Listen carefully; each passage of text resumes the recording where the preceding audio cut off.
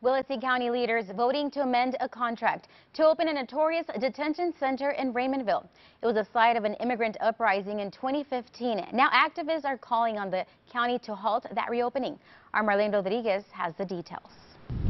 Brenda, activists are calling this detention center behind me Raymondville's own Guantanamo Bay, and they want Willacy County commissioners to know they do not want another immigrant detention center in their backyard. Protesters gathered outside the commissioners' court expressing their disdain for the detention center and inside the court testifying in front of the commissioners.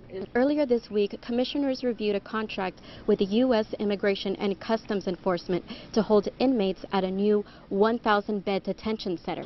Basically, it just means that we are getting into agreement with MTC. We have an open-end contract, and any type of payment that is being done to the county, they have 60 days to process that. In 2015, immigrant inmates staged an uprising for lack of access to health care and reports of abuse, and activists don't want those issues to happen again.